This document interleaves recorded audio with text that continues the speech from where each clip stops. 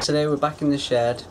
It's horrible weather outside, so we've decided to come in and do a bit of woodworking.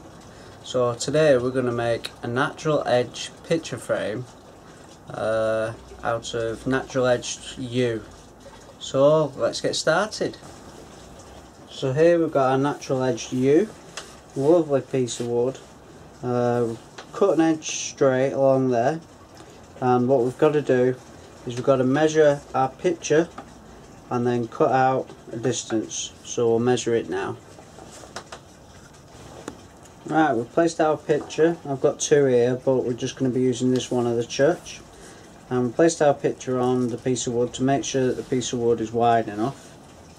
This is using a 5" to 7" picture, and we're going to be using perspex for the front of the picture and a piece of hardboard at the back to compress it, and we're going to have to cut a square out of the middle and then recess place in for the perspex.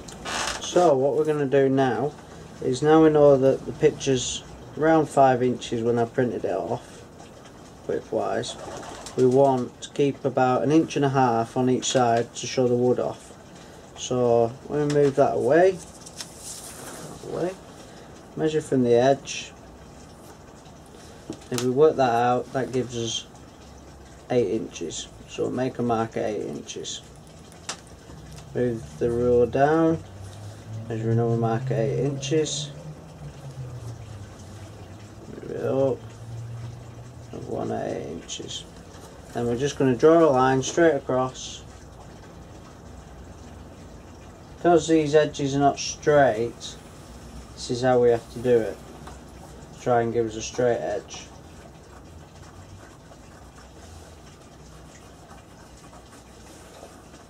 So there we have it. So we've got enough space for our picture to go in the middle, and we've got 1.5 inches on either side. So the only way that I can cut this out, because I haven't got anything else to cut it out with, is using a jigsaw. So move the piece of wood over the side of the table you've got it rested on, and then we'll get our jigsaw out and we'll cut across this line here to give us our piece of wood.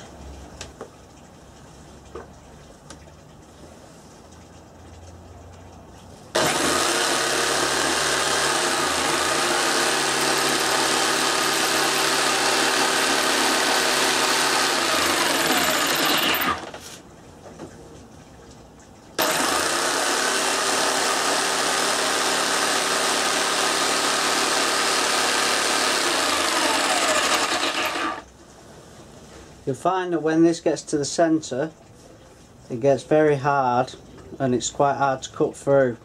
So we'll just work our way through that.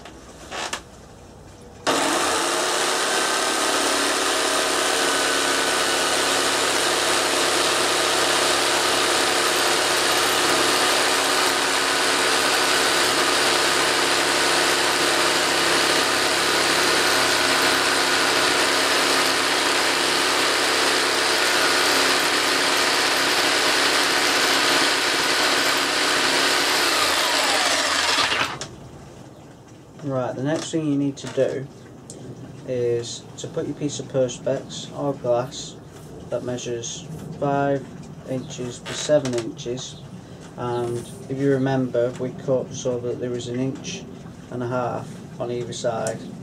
So what you want to do is put your rule up against the edge, just one edge, and make sure that the piece of perspex is 1.5 inches in. Now to do the top and bottom, there's not really anything to go off because you've got this uneven edge, so you're going to have to do that by eye. Just line it up, turn it, twist it until you think that that's about right. So I'm quite happy with that. Then what you need to do is just mark that edge on both sides, mark the bottom piece, so, and just go around and put a line on all the sides. It's Now we've got our outer edge. But if we cut that out, it would just fall through. So what we need to do is we need to measure in. So we'll do that now. Alright, what we're going to do now is put our rule on. I think if we come in about 3/8, do a mark from your marks that you've just made. And do that all the way around again.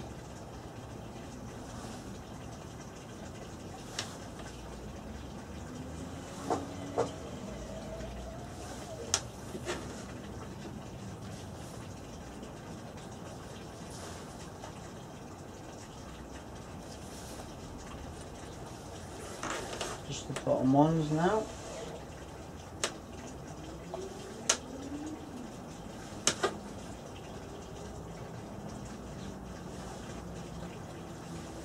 That'll then give us our inner piece that we can cut out on the scroll saw, or you can use a jigsaw to cut this out. So what you need to do now is just where you've marked them, draw a line across, straight across, no matter if it overlaps where you've drawn the other lines. It's best if you do that, to be honest, and then you make sure that you hit each corner.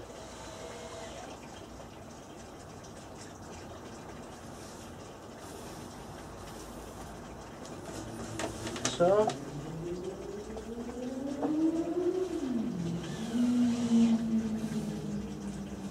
we've got our dimension for our inner picture now. So we'll go over to the saw and we'll cut that out. Right, we're now over at the scroll saw and I've just started to cut through the board, and I'm going to cut the middle section out that we've just marked out. So I'll go ahead and do that now. The next time you see it, we'll have the middle section all cut out, and we'll move on to ready to routing out the outer section so that we can place the glass in. Right, you can now see that we've cut our piece out and we've got the middle cut out. So the next thing to do, because we want this natural edge to the front, is, if you remember, we drew round this and marked up for 3/8. So we need to flip this piece of wood over and mark up again round the edges from the marks that we've done, the outcut that we've done, and we want to mark 3/8 all the way around again.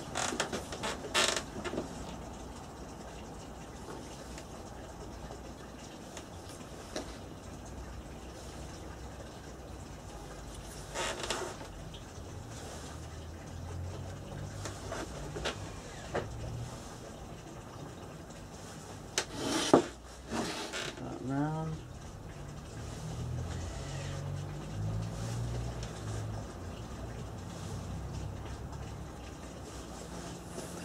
And we want to draw a line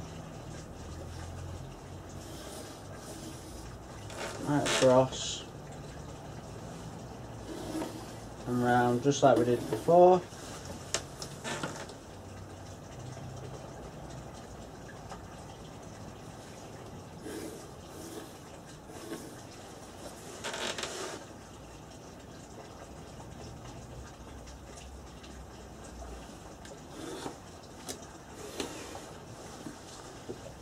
And that's going to be our guide for routing out the depth. Right, I've measured the thickness of the acrylic, the paper and the hardboard that I'm going to use for the back, and it comes out at about 5mm.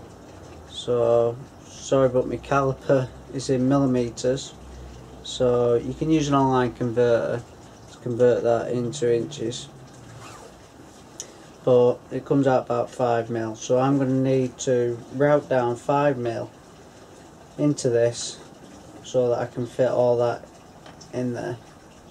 So we'll move over to the router. Right, we've got our router set to the depth that we need, which is 5mm. Clamp the piece of wood in space, and what we need to do is we need to, starting from the inside, route up to the line using the straight cutting bit, and go up to the top, but you obviously, because the bit is round, you won't be able to get straight into the corner, and we'll use a little chisel to chisel that out when we're finished. So we'll get started on that.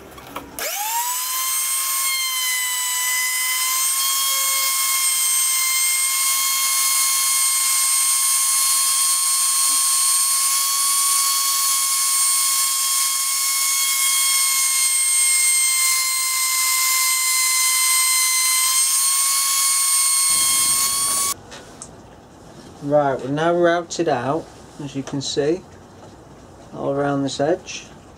So we've got this groove round, and I used the chisel just to go in the corners and cut them square. So now we've got our depth ready for our perspex to go in there, and our photo and our hardwood back in. So the next step is to cut out a piece of the hardboard. So I've got some hardboard here.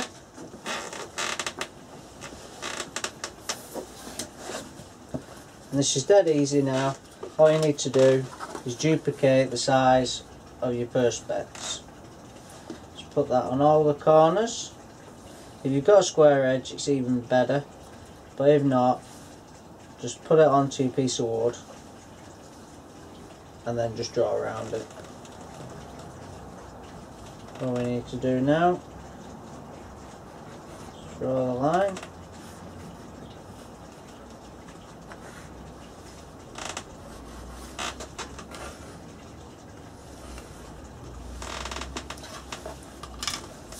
And we've got our line ready to cut out for the backing board.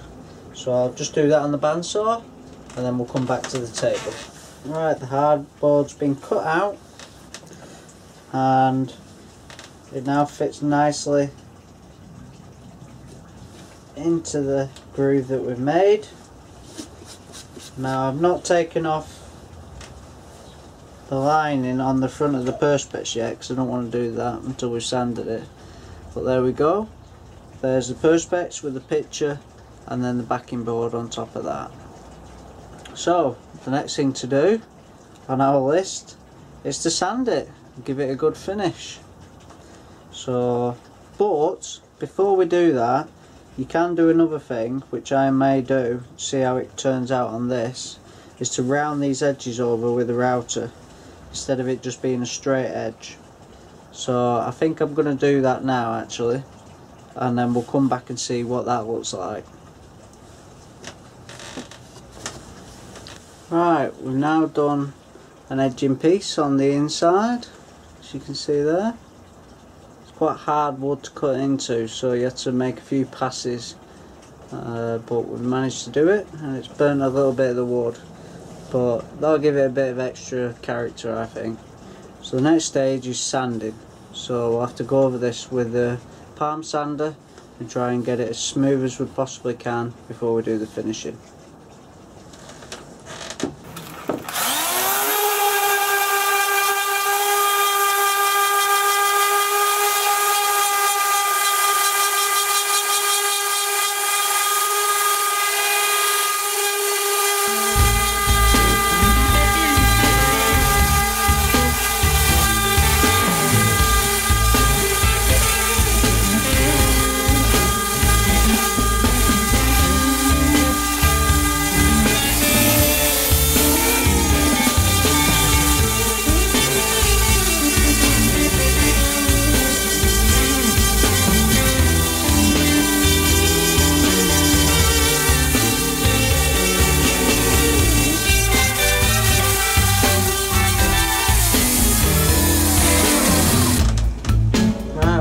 Fully sanded. The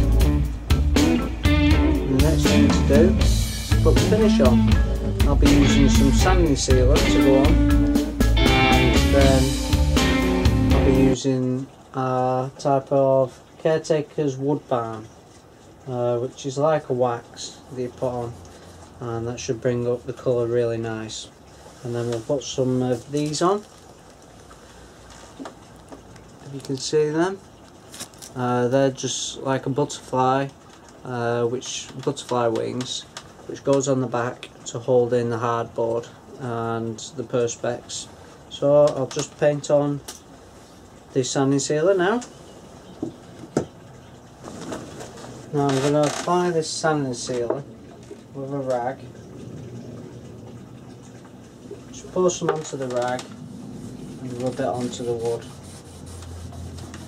You see the wood soaks up the sanding sealer pretty quick. You start to see the colours of them grains come out. So you'll need quite a bit of this. Get it in every nook and cranny that's on the wood.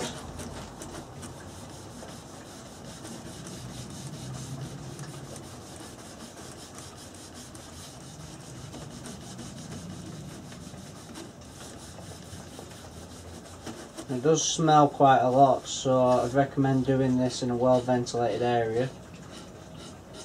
I always have the door open.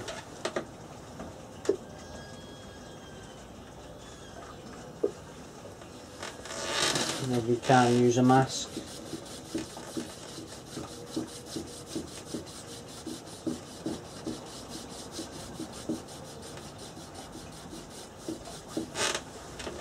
You can really see that colour coming out now.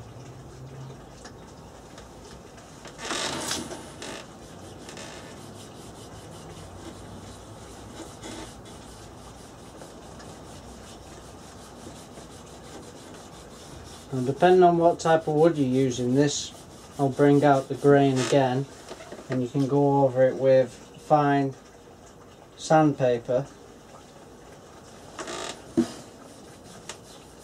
just before you put your final lot of finish on.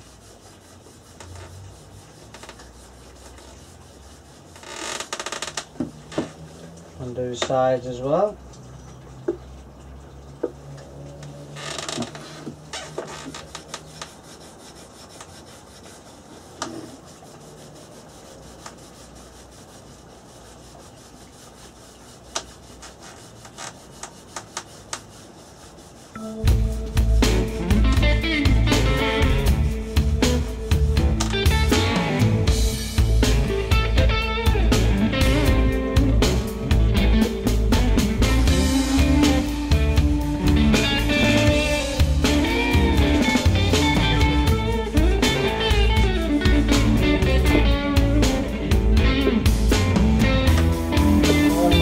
Do the last side now.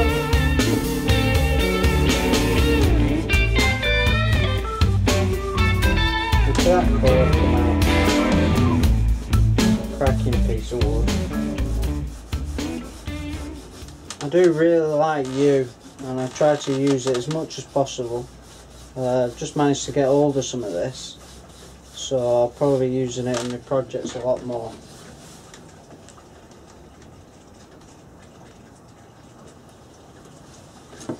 Last little bit on.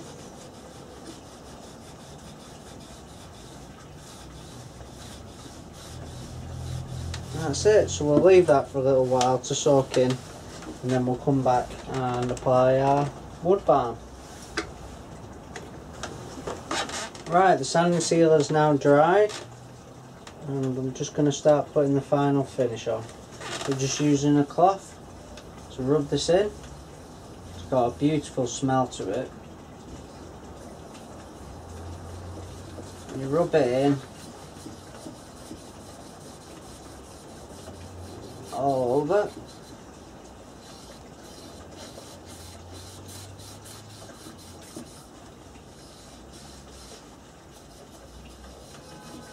And you use another part of the rag just to go over it, give it a bit of a buffing up. Gives it a slight shine, this one, but nothing major, because I don't want a massive shine on this. But it's all up to preferences, so if you like a nice shiny finish, then go for it and put a nice shiny finish on.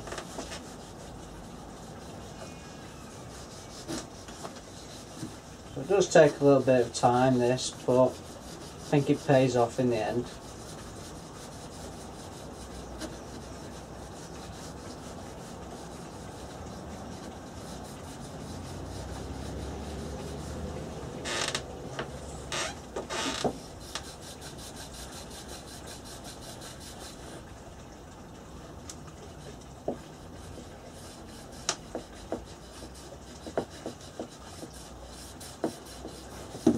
So when you come back, I'll have finished putting the wood barm on and we'll take a closer look.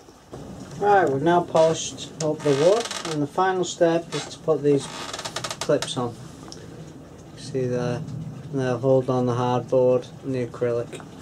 You can maybe see that I've had to put some strengtheners on here, put them all around so that it's level, and this is because I've noticed that there's a crack on each side.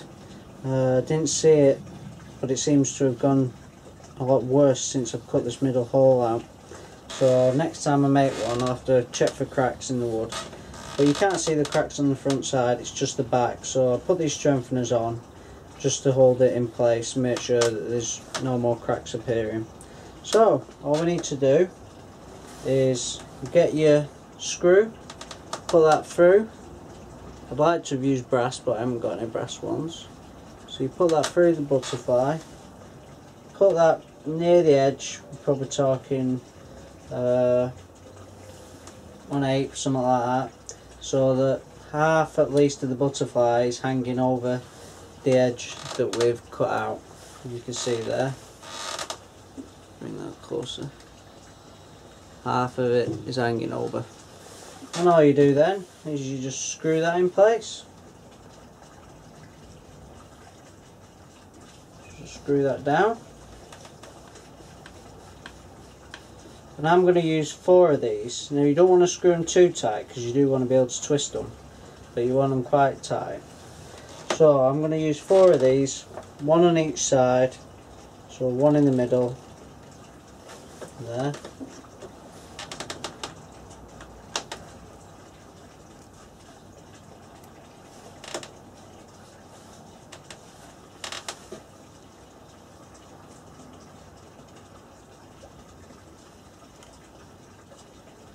Can be a bit fiddly, so you can drill pre-holes in just so that your screw goes in a bit easier when you're starting off.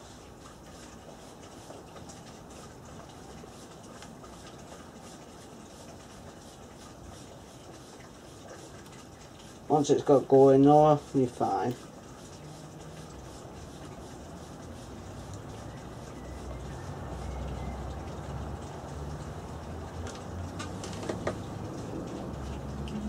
Then you do the same again on this side.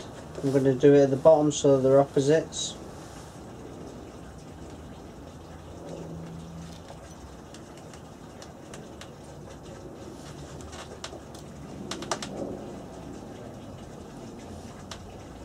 Just makes it a little bit sturdier.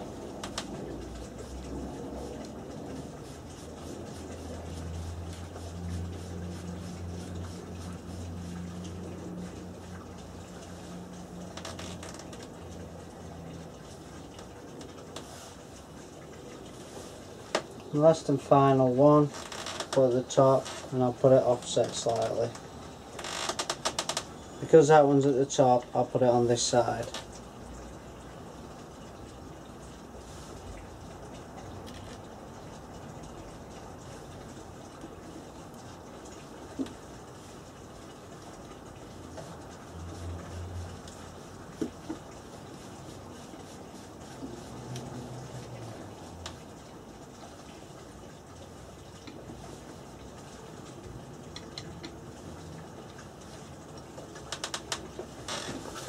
Now to mount this on the wall, all you need is either a hook and some string that you can do from either side, or you can put a clip that you can buy along the top and then you just rest that clip onto a screw or a nail that you've already got in the wall.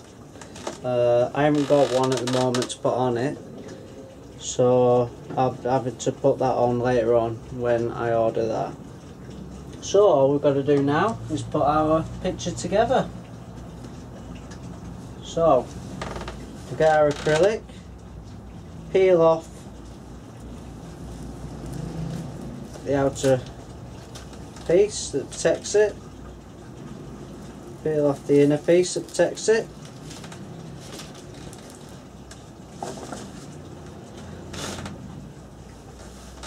move all them out of the way. Place that into our slot that we made. It fits nicely.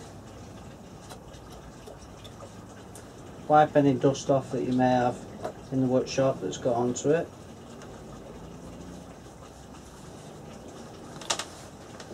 And lay your picture on top. Wipe any dust off, because sometimes the dust does settle on everything.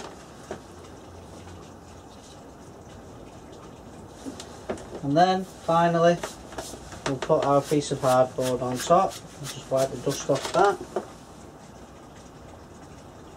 And place that on like so. And then we twist our pieces.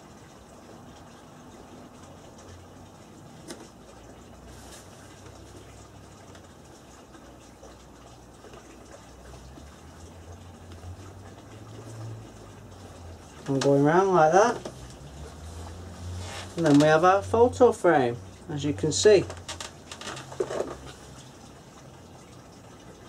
This would look lovely in any home. It's got that rustic look but modern. Well, hello everyone, thanks for watching my video. I hope you enjoyed it. I really enjoyed making this project, and I hope to see you soon with another video, and please subscribe to my channel for lots more videos on woodworking. From the UK Woodworker, see you soon, bye!